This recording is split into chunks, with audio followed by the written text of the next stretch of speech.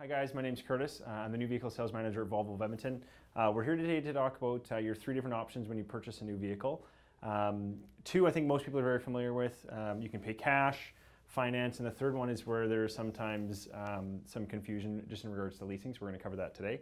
I worked out this example on a 2017 XC60 T6, so this is using our current promotions and programs, and it's a very real scenario if you were to buy a new XC60. These would be your three different options. I would say that nowadays probably 9 out of 10 of our cash buyers are doing the leasing option.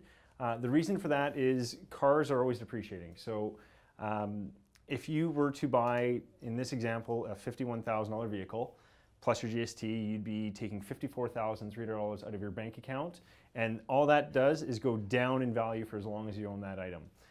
So whenever you have that sum of money available to you, you want to use it towards things that appreciate in value. So use it towards investments or whatever else. Cars, we know, are not very good investments because they just go down in value.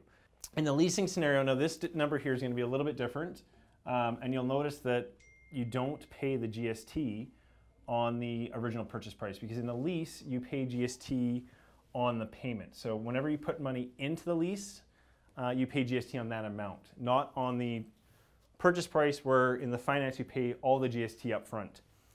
So essentially in a lease, you're paying down from the purchase price of the car down to what Volvo predicts the value of that vehicle will be in 2 years, 3 years, or 4 years, or whatever the duration of the lease is.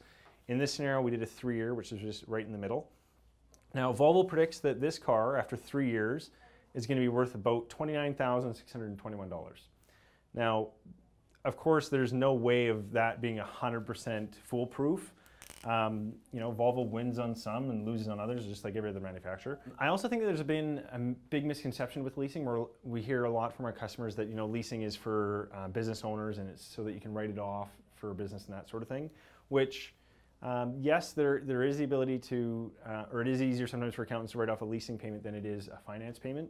But myself personally, I'm leasing both my cars, and I don't have a business, but just from the simple fact of this example, where you can drive a newer vehicle for a lower monthly payment, so it's a little bit more affordable. That's a very good positive. What they always say is that the 5th year of the finance is the most expensive, and the reason why is in your 5th year, that's when you've come off manufacturer's warranty. So your manufacturer's warranty is 4 years, up to 80,000 kilometers, and maintenance costs in your 5th year now start becoming more expensive. So you're now making a higher monthly payment, and you're also paying things like tires, oftentimes brakes are now, you know, around 80,000 kilometers. Those are things that we need to repair or replace.